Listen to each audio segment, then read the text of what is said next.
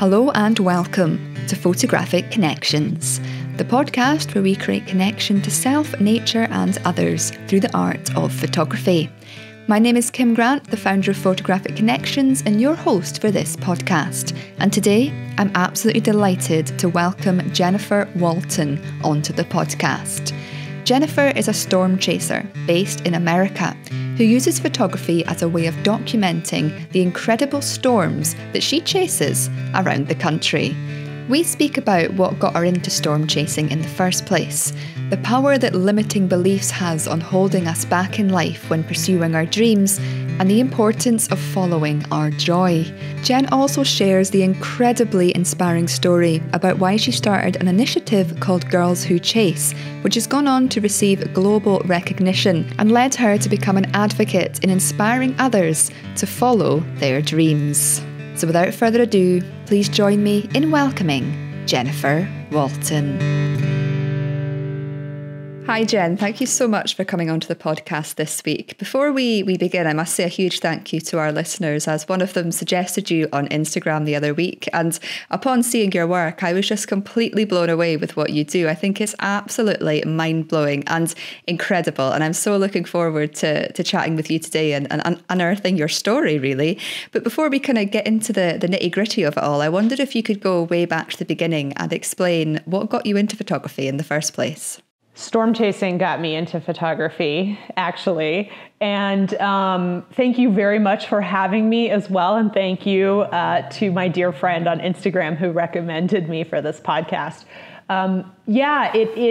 It's kind of weird, actually, because I've probably had an eye for photography my whole life. I feel like I can look back at times when I would set up compositions in my mind, like looking at places, but I never really translated that directly to a camera or to capturing it physically until I started storm chasing. And someone finally, after about 3 years of me posting photos, said, "I have no idea why you don't have a camera." And I said, "You know what? You're right. I don't know why I don't have a camera. It's probably time." So I added that to the repertoire to kind of make it official at that point. It's really interesting because it says on your website that you didn't start chasing storms until you were around 40 years old because of kind of limiting beliefs and stuff that you had. I wondered if you could go a little bit into that, because I think it might be quite inspirational for anybody out there who has these dreams or these goals or these things they want to do, but for one reason or another they have these beliefs that are holding them back. Yeah, what was your kind of story around that? That's absolutely true. And I think the key with those is, like, the first step is admitting you have a problem, essentially. And it took a while for me to even realize I was having that thought process. I think that's the most difficult piece of it. And there's a lot of different elements that go into what I think was stopping me from starting to do the thing that I love. And it was a combination of, storm chasing is not a career unless you're really aggressively producing content and chasing every day. And it can be done, and there are folks out there who do it and do it well. I don't want to live that lifestyle. I don't even know if I could at this point because I'm just tired all the time anyway. So I think for that reason, and having been brought up with, you go get a career, you get a skill, you develop a trade that you're excellent at. You do that to make money and pay your bills, and kind of a work hard now, play hard later mentality. And so I think for a long time that translated for me to, I shouldn't be bothering or getting into the things that would never translate to, on paper, what would make a career. And so that was kind of piece one. I think piece two was, I thought that you had to be a degreed meteorologist to storm chase. I thought you had to be deep into the science, that a significant amount of education was necessary. And then there was the danger component to it, where I felt as though, okay, I obviously need to go out with someone who knows what they're doing. I have no business being out there, right, without a clue. And then I think the last piece of it, and the piece that really is the underpinning of the story of Girls Who Chase, was when I look back at all my media consumption of severe weather, whether it was like watching a weather network on television or watching reality TV shows like Storm Chasers, there really weren't any women on air. And there were really no women in those shows. And if there were women, they were kind of a token along for the ride type personality, where they weren't really contributing to decision making or participating in an active way. And I don't think it was a conscious decision, but somewhere along the way, that for me translated to, I guess I don't belong here. Like I could not put myself in the shoes of someone who storm chased because I wasn't seeing anyone on TV who looked like me. So I think all of those pieces woven together created a I can't do this story. And I finally caught myself for the first time in 2018, which is why I started chasing in 2018, saying to myself, I can't do this. I actually found a discount for a storm chasing tour. Those are a thing. On social media, following some chaser I had been following because I was consuming that content. And I literally thought to myself, well, I can't do that. And then I thought, why can't I? Where's that coming from? And how long have I been telling myself that? Here is this way for me to dip a toe in the water with experts where I clearly feel as though I am not one of those. And I was in a position, luckily working full time at the time, where I could afford something like that. And so what is stopping me from doing this? So that to me, I think was the pivotal moment really that has kind of brought about this next chapter of my life, where essentially I went on the tour. We saw almost nothing because it was a quiet season. But I spent 7 days asking why. Like I was like totally nerding out. I had a little notebook and was just taking notes anytime anybody would talk about forecasting or positioning or decision making. One day we were sitting at a gas station and a storm formed over the gas station, and I was like, hold the phone. This is amazing. How did you guys know this was going to happen? Oh my gosh. And so I think, the rest of the tour guests were there, for the adrenaline and to see a storm. And not that I wasn't, but it turned out I was really there to get my foundation. And I think the tour guides were just jazzed by how fascinated I was and how many questions I was asking. They were wonderful about answering them. And then I got home from the tour and said, I feel like I learned just enough to be dangerous, pun intended. Like I learned enough on the tour to realize I can teach myself to forecast. I can actually get out there and start storm chasing. And the only thing that's been stopping me is me. So that was kind of that pivotal transition point. Wow. There's so much in that, Jen. And I love that you said there at the end, the only thing that was stopping me was me. And, in so many situations in life, it's so true. We all have our own stories and our own backgrounds and our own beliefs that we get throughout the years. But I think when we have this passion deep inside of us, it'll niggle away at us for years and years and years until something will happen and we'll just crack and we'll just be like, I have to look into this and experience it. And you definitely had that with your experience there. And I think it's beautiful that you went out there and you did this tour, and it just gave you were like, I need to learn to do this and continue to do it. And you can feel the awe and the wonder that storm chasing brings you. And you said there that you watched quite a lot of, these reality TV programs and whatnot about storm chasing. But have you ever uncovered, I guess, where your interest in it actually started? Were you interested in the weather as a child, or where did it begin? It began with sheer terror. So I guess I could say I was interested, but not in a great, positive, yay weather kind of way. And it's interesting, I've discovered now over time that that's actually shared, that storyline is shared by a lot of other storm chasers. And I think that's really when people decide whether they're into the weather or not, if they can translate that terror into fascination. And I don't remember the transition point. When I was little, there would be, I grew up in the Southeast US, and there were nighttime thunderstorms all the time. And I would drag my sleeping bag into my parents' bedroom because they scared me. Nighttime thunderstorms still scare me sometimes.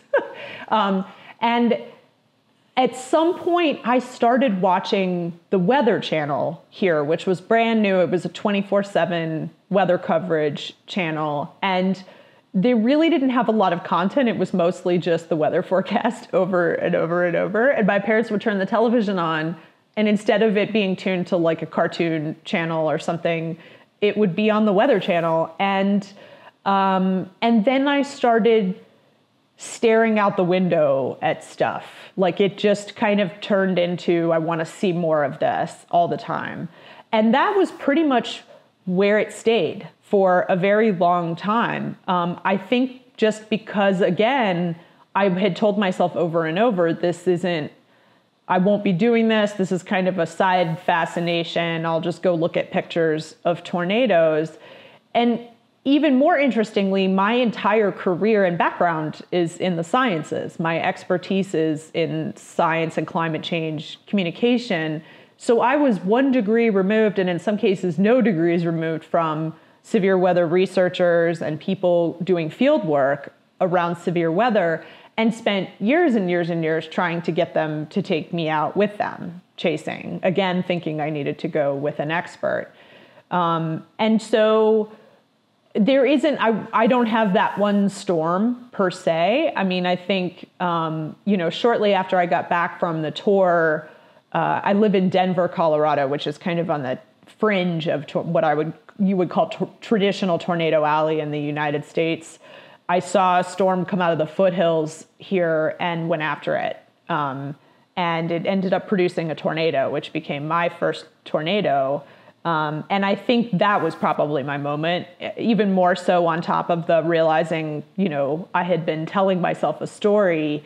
It just created a monster that day. Like I had learned just enough to know what a rotating storm would look like on radar, and just enough to kind of know how to keep after it. But I was on the wrong side of the storm, and I got stuck in traffic. Like I made all of these kind of rookie mistakes, and I had been such a rush to get out of my house to get after the storm that I was still wearing my pajamas. So it was just a mess. But man, I crested a hill, and in front of me was that tornado, and I was like, sign me up. Like, this is it, So it was kind of a delayed, this is for me moment, that just, I think, escalated over time and was exacerbated by proximity to what I thought I could have. And I kept saying for years and years, this is the other piece of the irony, I guess, that my dream job would be doing communication about severe weather. In a way that would get me out into the field. And there are a very few of those types of jobs. They never turn over. And generally they're based in Oklahoma, where I refuse to live. And so I just figured this is just never going to happen. And then I ended up essentially creating that job through Girls Who Chase. So it's weird how life works that way. It's amazing. I love your story there. I think in many ways it resonates with mine, not the storm chasing side of things. We don't really get, as I'm sure you're aware, these incredible, crazy storms here in Scotland. We might just get the odd lightning storm, but that's about it. But it's like with me, it was like I kind of realised what I kind of wanted to do, but I didn't really know how to go about it. There was no jobs coming up there in that sort of area. And I kind of realised if I wanted to do the sort of things I was thinking I wanted to do, I'd probably have to move to a big city like London, which I was like, there's no way I'm doing that. I want to be, in nature. So again, it's like going in and creating that job for yourself. And I think that's a really powerful thing to share, because I think especially nowadays with the power of social media and writing and all that other kind of stuff, we can literally create jobs for ourselves. And there's always going to be people out there who are interested. If we're really passionate about something, there's always going to be people out there who are interested in what we're passionate about and what we're going out there to pursue. And you've mentioned a few times there about girls who chase. So I'm obviously aware of this because I've looked into it. But for those listening, I wondered if you could explain a little bit, what is girls who chase? Absolutely. And I want to go back to the creating your own job just momentarily, because those of us who have gotten into personal growth work over the course of life, and I think it gets more and more prevalent as you age, because your priorities start to change in a lot of different ways. What I kept reading over and over in the narrative of those various authors and thought leaders was, it's all about figuring out what is your why? What is the thing that lights you up? And I think a lot of people know what that why is, but they cannot for the life of them figure out how to translate that into everyday life or a trade. And that was obviously the case. I mean, to me, storm chasing is not a career. It's just not a legitimate, right? And yet, going through this process and the birth of Girls Who Chase was literally about following my joy. And I had a job. I was doing what I needed to pay the bills while also pursuing this thing on the side.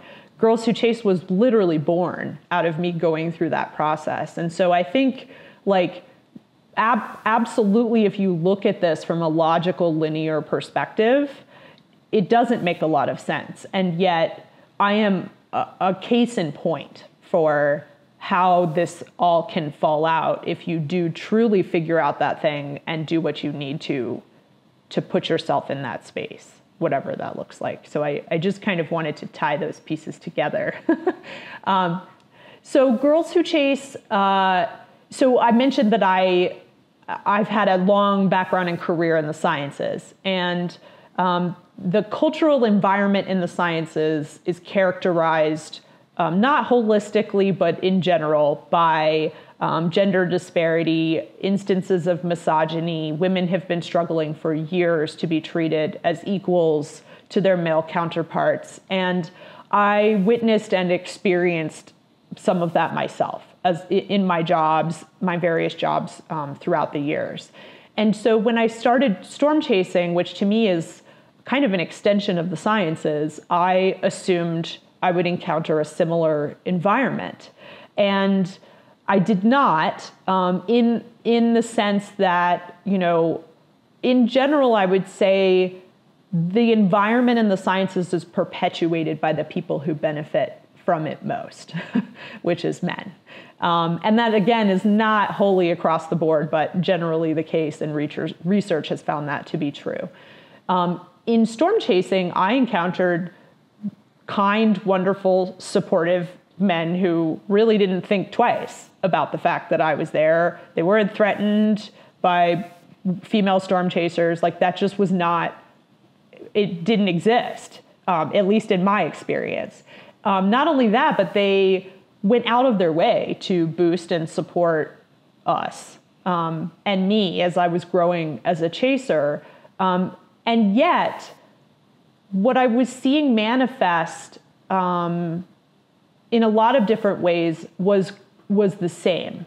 And so it was confusing for me. And what I mean by that is, when I was following all of the chasers and watching the reality shows and all that kind of stuff, I just was not seeing much content from women. And at that point, I had, figured out who was who on social media, and figured out who was a good educator, and was, digging for great articles and other ways to learn about chasing. And so I had kind of, using my communications acumen, found who I needed to find, basically, to get the resources I needed. And yet I really only had found a few women. And so that was weird. And then as I started chasing and made chase friends, Most of my chase friends were men because that's who was storm chasing. And what we noticed over time was that, all other things being equal, for example, we would go out on a chase and post content, and my male chase friends would get patted on the back and told how awesome they were, and their content would sell immediately, and people would come around waving money and all that kind of stuff, and I would just get crickets. And it was, initially, of course, you can say, well, I just suck at this, right? Like, I just started, I need to get better at content production. But 2-3 years later, this is still happening. And the chasers that I was with at the time had the same amount of experience. They were on the same storm. Our stuff looked exactly the same. And then I started speaking with other female chasers who reflected a similar experience, and in different ways. And so it had became clear after a while that there was an issue here, essentially. And again, because it wasn't manifesting the same exact way as it did in the sciences, where there was a very apparent source, it was really hard to figure out what was causing this. And so this became a cyclic pattern where I would chase with somebody, we would post content, he would do great, I would get crickets, and each time I got a little more frustrated. And then we started to kind of run these social experiments where I would post content and he wouldn't. And then I would make sales. Then the people would come around. Then the accolades would start.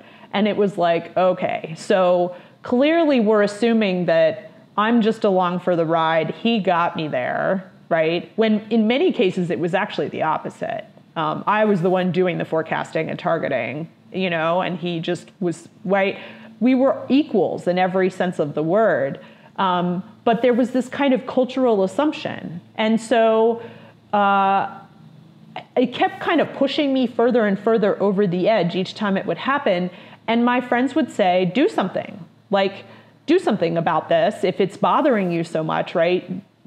Obviously, you're frustrated. And I would say, well, I am not the one. I'm too new. I'm too, right? Like, this needs to get handled by a female chaser who's been doing this for 20 years. Like, I just showed up, and eventually I just snapped one time. And I don't remember what it was that put me over the edge, but I said, that's it. I've had it. I'm going to launch an Instagram page that showcases female storm chasing talent, because I'm tired of insisting that we produce amazing content and everyone's stuff is just as good, but there's really no way to showcase that, right? You have social media feeds, you post a photo, it immediately disappears down a feed. And Instagram is an aggregator where we can start to kind of show and not tell. So I kind of just hauled off and launched this Instagram page called Girls Who Chase, and was almost immediately blown away by the response. And what I mean by that is the chase community was thrilled and was kind of boosting it and sharing word, but then multiple concentric circles outside of the chase community were also similarly thrilled. So weather enthusiasts, and then academia found it and kind of caught on. I started getting letters from one of the earliest ones was a 6th grade science teacher who said, I'm showing this page to my class because I think weather is a great entree into science, and I want the girls in my class to know that girls can do anything. And here's an example. And so stuff kept happening where I was like, I would get blown away, or it would kind of make me cry, and it was very clear that there was something going on here that was not just an Instagram page. And then I started getting submissions from women storm chasing globally. So we are now at 15 countries and counting that are represented. And every time I would get something from someone, often it would be accompanied by a note saying, I've been searching for years for a community I felt like I belonged to. You've created a community that I feel like I'm a part of and that I'm so proud of to be a part of. And so this kind of continued, and then eventually the media coverage started. I mean, at that point, when our first article went, it was just an Instagram page. So this was March 2022, I think, timing wise. And we had just started to launch some of that content, the additional media content.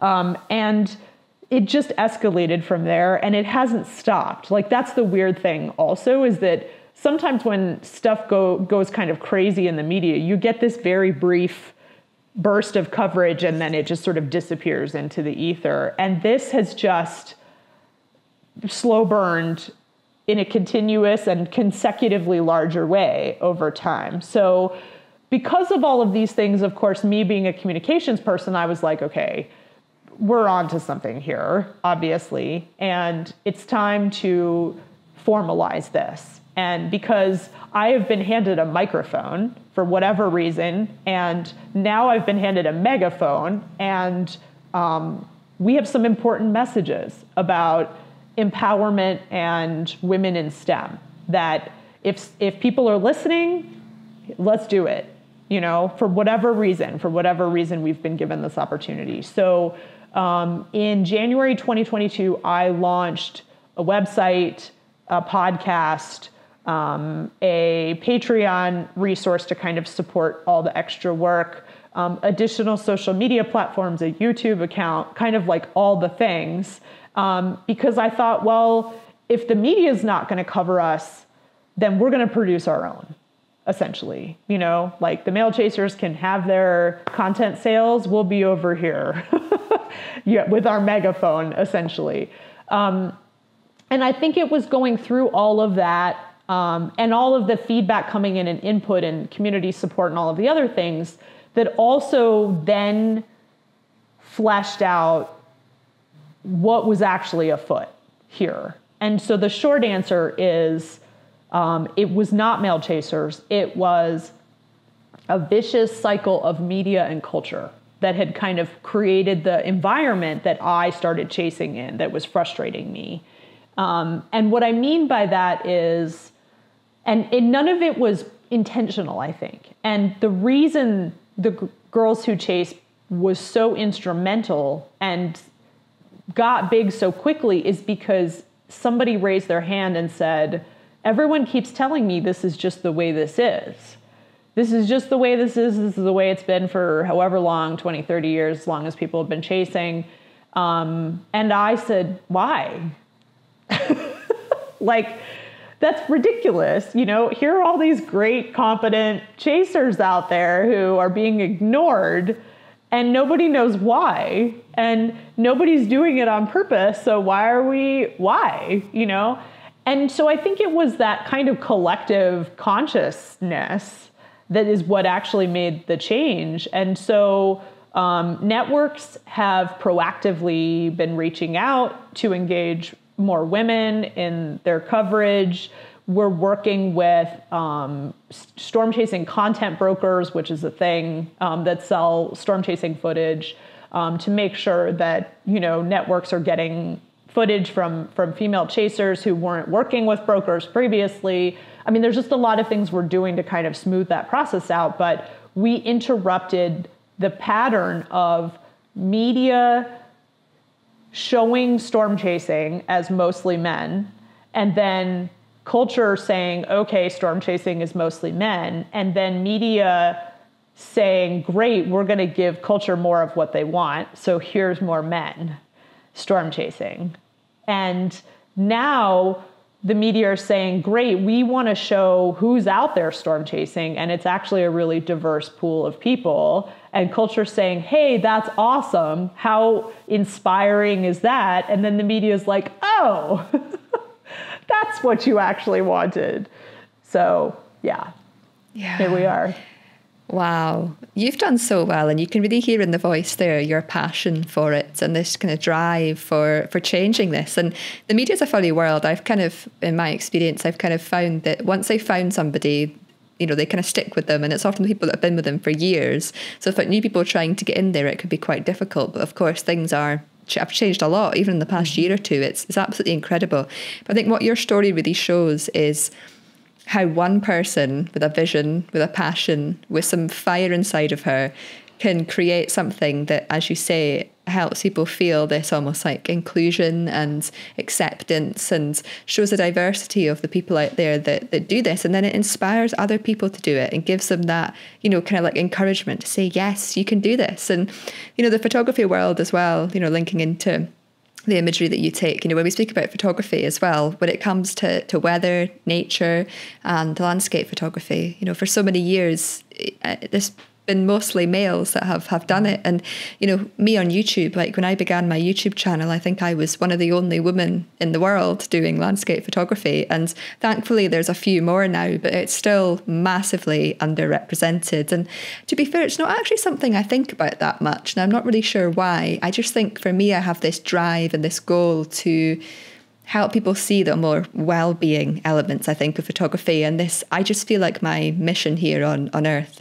is to inspire people to connect with nature, to improve their well-being. And that's kind of like my mission. But your mission here is on a huge scale in many respects. And I love the support and that you've had, and the amount of people that have come along and, yeah, supported you and got involved. It's amazing. You know, the saying goes, if you can see it, you can be it. And I think that's the key here. And it is a similar instance in photography, and there's a lot of cultural overlaps, I think, in between storm chasing and photography in a lot of different ways. And I think what you describe is exactly the environment I stepped into, which is, yep, I'm just one of the only women and I never really thought about it, and this is just the way it is, you know? And most of the time that's fine, you know, like, and I think it is great for you to not feel limited by that in any way. It just is what it is. But at the same time, for example, with storm chasing, you know, if you were to ask someone who their role model was for women in storm chasing, the answer is inevitably the character Jo from the movie Twister, which, you know, is kind of an iconic storm chasing movie that came out in 1996. And so Jo's character is now 27 years old, and she's not real.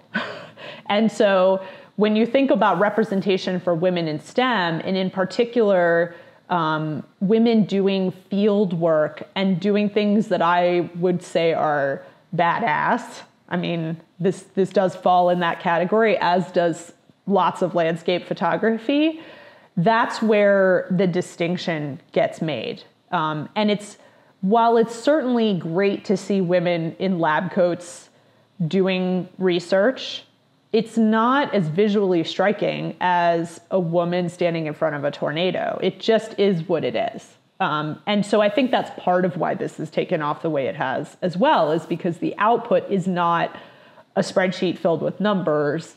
It's intense footage of severe weather that people can relate to, because everybody has weather, regardless of whether it's severe, right? It's something that it's part of our daily lives. And so that's what changes the scale and the barrier to entry relative to belonging in a space, in my opinion. Yeah, it's amazing. And, you know, the power of video and photography, as you rightly say, you know, seeing a woman in front of a tornado, it's just like, wow. Even just a tornado, you know, all of it is just so like, wow. And I think the beauty, I guess, if we look at the positives of things like social media, the more of us then that use it for positive reasons as well, you know, the impact that can have is amazing. And, you know, we mentioned a little bit there about photography. So obviously now you go out and you photograph and film a lot of these storms that you're out chasing. So how is your kind of relationship with photography? How does it help you to really connect with the incredible scenes that are going on around you? I'm like a details person, and I think the thing that makes storm photography go viral the way it does is you get these very powerful photos of tornadoes or supercells or bolts of lightning that just in and of themselves are stunning and amazing because capturing weather is amazing. And I have developed more of a sense of, like, I love juxtaposing really happy, benign things with storms because I love the clashing of dark and light. For me, it's kind of fascinating. Or some random detail about the photo that you probably would miss if you didn't look more closely. And so if you're scrolling, if you're the kind of person that scrolls, you're probably going to scroll past a lot of my photos because sometimes they'll have tornadoes in them, right? Or powerful storms. And every now and then it's just like, here's a picture of a supercell because holy cow. But it is not the kind of like social media viral, I think, that people would look for in storm photography. And it's been interesting as I've evolved as a photographer over the years and gotten a better sense of what compositions feel right to me because, and I can tell that I've nailed it because what happens now is I will post a photo and immediately somebody will buy a print.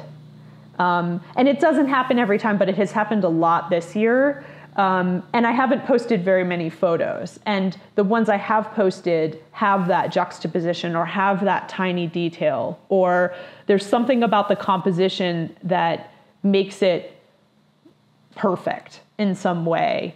And so an example of that is I was on a cyclic supercell that produced, nobody's really in agreement about this, somewhere between 7 and 9 tornadoes in Wyoming this year.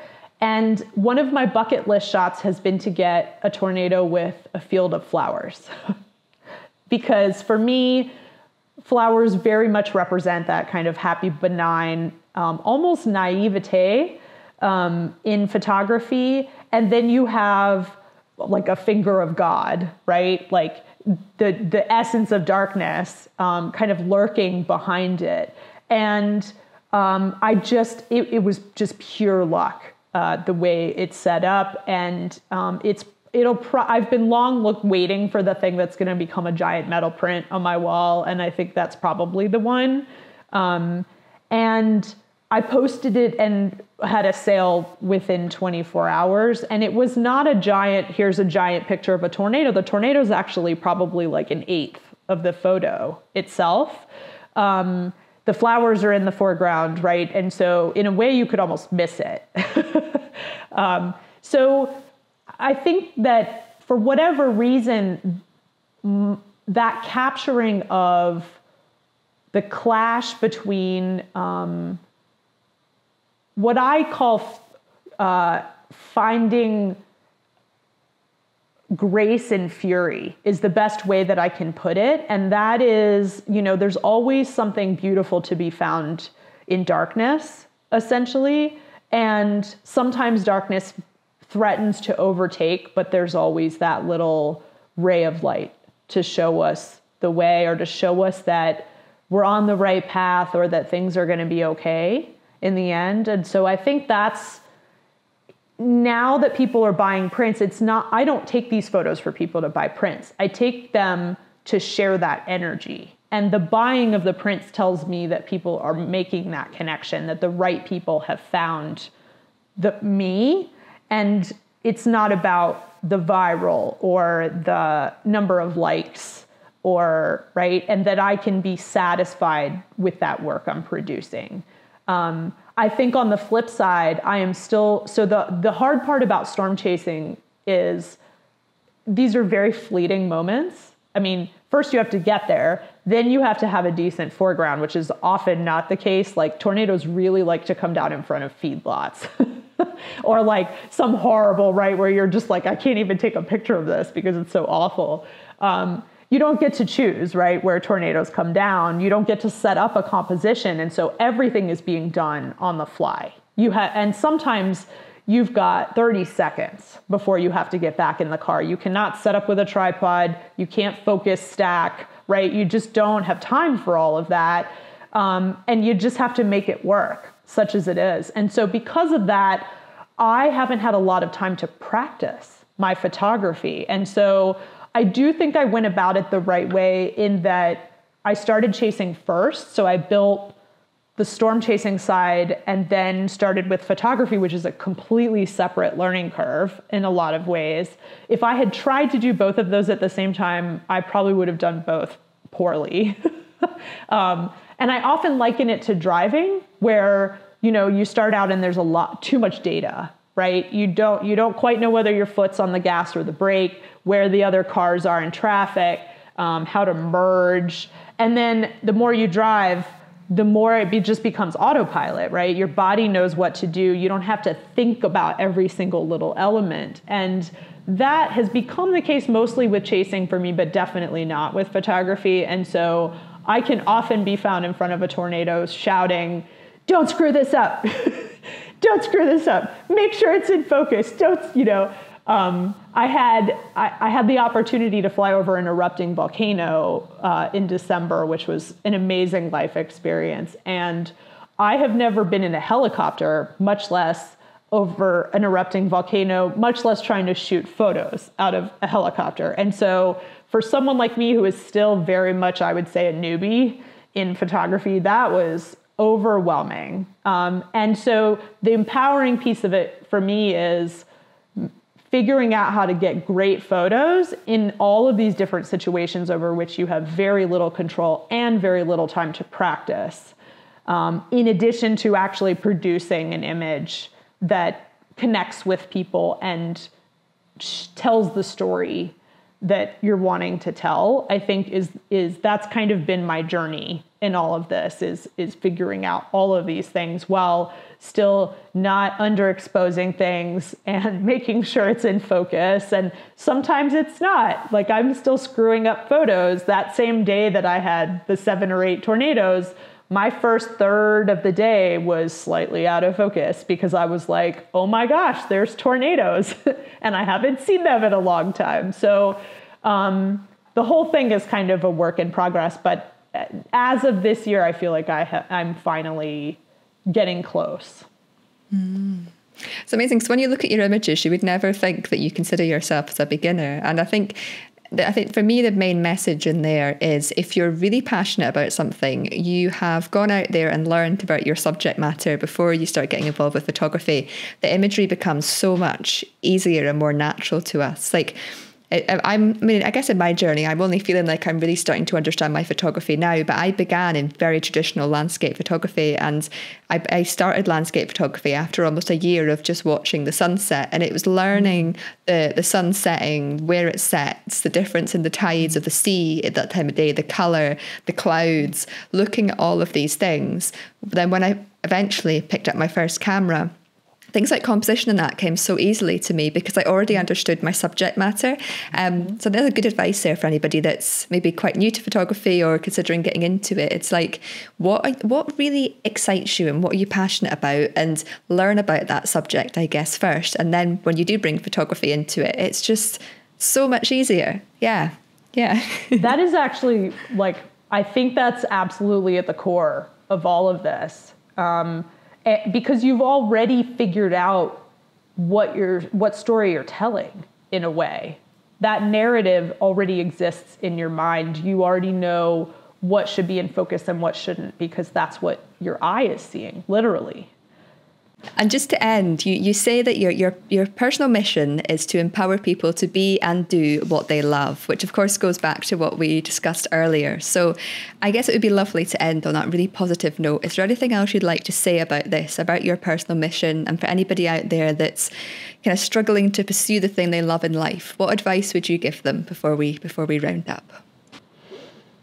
There are so many reasons we can give ourselves that life throws at us that are narratives that we internalize over the course of our lives about why we can't do something. And they drown out all the reasons why we could. And it's time to prioritize. Life is too short to carry on with those stories, because then all you have when you get to your deathbed is reasons why you couldn't do something. And I have become an advocate of failure. And I know that sounds insane because failure sucks. But what I mean by that is your choice when you strike out on something is either regret, failure, or success. Those are your options. And failure means that you tried. Regret is the thing to me that I never want to have again for one reason or another. We don't strike out on something because we fear failure. And it's going to happen. It's going to happen even if you never leave the house, because that's just how life is. And so if we can normalize failing and normalize the ups and downs of progressing forward with a thing that you're passionate about, and recognize that that's going to be just part of the story, but that what comes after that is a true connection to the thing that you love the most, and the opportunity in whatever that looks like for you to do the thing that truly makes your insides light up, then it's worth all the rest of the trouble, basically. And Girls Who Chase, of course, is about storm chasing, but it's kind of not about storm chasing. It's about whatever that thing is that lights you up inside. And you know what that is. People know, even the folks who feel like, I don't know what that is, you do. It's buried under all the reasons why you can't or shouldn't, or you're avoiding what comes after, which might not be the outcome that you're looking for. So I want everyone to know that the first step brings the rest of the journey. The hardest step is the first step. And yeah, you can absolutely do anything you want. And I am living proof of that. Wow. Wow. What a powerful message to end this, Jen. That's just incredible. Thank you so much for your time today. I think there's a lot in this that will empower people, that will inspire people. Maybe you'll get some more people interested in storm chasing as well. Who knows? But I think the main message here is that empowerment, that inspiration, and that message of, whatever it is in life that you want to do, try your best to pursue it, and to, I guess, work through your struggles and your limiting beliefs, and really pursue that inner dream and that inner knowing that you have, because you never know where it's going to take you, and it's such an incredible release when you get there. It's amazing. So for those who really resonated with your story today, or would like to follow along with Girls Who Chase, where can they go to find you? Oh, for sure. And thank you so much again for having me and letting me tell my story. I am on Instagram under Jen Walton Chases, and on Twitter, me, Jen Walton. That is where a lot of my storm chasing kind of day-to-day goes. And then, and photography and prints, JenniferAWalton.com. Girls Who Chase is Twitter and Instagram under the handle Girls Who Chase, and www.girlswhochase.com. And obviously, we'd love to see you online if you're a woman getting into storm chasing, or you like capturing clouds in your landscape photography. We'd love to have you. So definitely come check us out. Brilliant. Fantastic. And I'll put a link to all of those in the show notes below. So brilliant, Jen. Thank you so much again for your time. It's been an absolute pleasure. Thank you so much for having me. Thank you so much for taking the time to listen to this week's podcast. It really does mean the world to me. And now that this podcast has come to an end, there's only one thing left for you to do. It's time to pick up your camera and head outdoors. There's so many incredible photographic opportunities just waiting for you to discover.